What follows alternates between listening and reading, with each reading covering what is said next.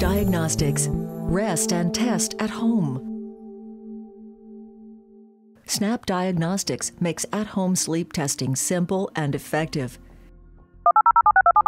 Test registration is required to limit your out-of-pocket responsibility.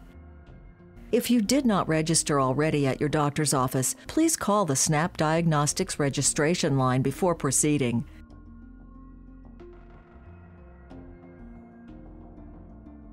The SNAP test is a sleep study. It monitors your breathing and/or snoring sounds, as well as your pulse and blood oxygen level while you sleep.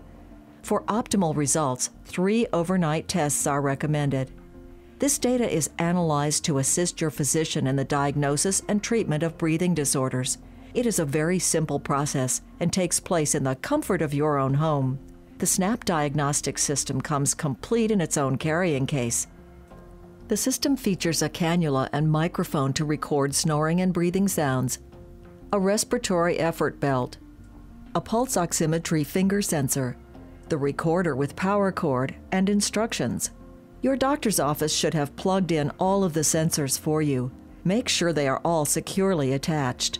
If the sensors are not attached, refer to the instructions for assistance. It is important that you keep your normal bedtime routine to get the most accurate results. The room should be quiet and comfortable, and you should allow yourself the time to get a full night's sleep. Set the recorder on a bedside table, plug the power cord into a wall outlet, and switch the power on. The respiratory effort belt should be placed around the lower rib cage, with the sensor located over the sternum. Adjust it so it is tight but still comfortable. Place the cannula on your face so that the longer set of tubes points down toward your mouth. The band should pass above your ears. Make sure the cannula is properly fitted. It should be snug but comfortable. Test the sensor by speaking your name a few times while looking at the display on the recorder to confirm that sound is being detected. The pulse oximetry sensor goes on your finger. It is important to remove any fingernail paint, polish, or other substance on the nail for the sensor to work correctly. If you have acrylic nails, you can use your big toe instead. Gently pinch the sides of the sensor to open it, and then place your finger inside so that the fingertip just reaches the end. Do not insert it too far. Let the sensor close around your finger, making sure that the 2 raised areas are on and below your fingernail. Wrap tape around the hand and wire to help keep the sensor in place.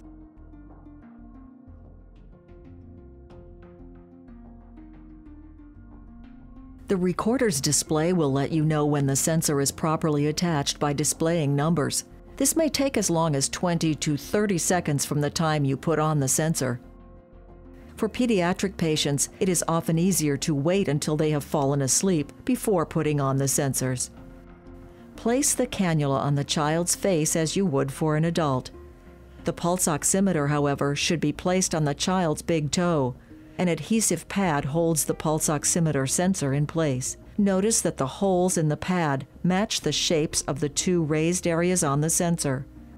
Place the sensor on the pad.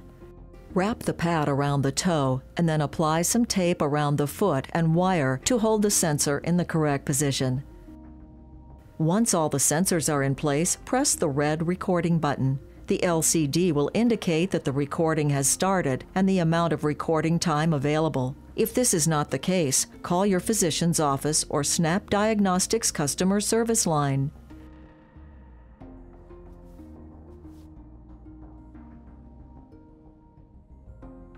If you need to get out of bed during the night, simply take off the sensors while allowing the unit to continue recording. When returning to bed, put the sensors back on and verify that the lights on the recorder are green before going back to sleep.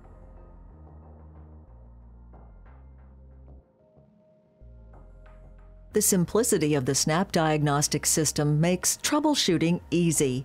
This message indicates that the unit cannot detect the airflow sensor. Try disconnecting the cable and plug it in again. The green LED should light up when the sensor is detected. This message indicates that the oximetry sensor has not been detected. Reconnect the cable to make sure it is secure and check for the green light. If you do not see any numbers under the pulse icon, try moving the sensor around on your finger and wait 20 seconds to see if a number appears. If it does not, remove the sensor and make sure that the finger, fingernail, and sensor are clean. Reattach the sensor. Wait another 20 seconds and check the LCD again. If any of these errors continue, call the Snap Diagnostics customer service line for assistance. When you wake up the next morning, remove all of the sensors. These will be reused for the second and third night's recordings. For each additional night's recording, reapply the sensors and press the record button as previously instructed. When the final night's test is complete, turn off the power, unplug the power from the wall, place everything back in the case, and return the unit to your physician's office as soon as possible. Snap Diagnostics combines home recording with sophisticated technology and fast reporting services. If you have any questions or comments, feel free to call or email us.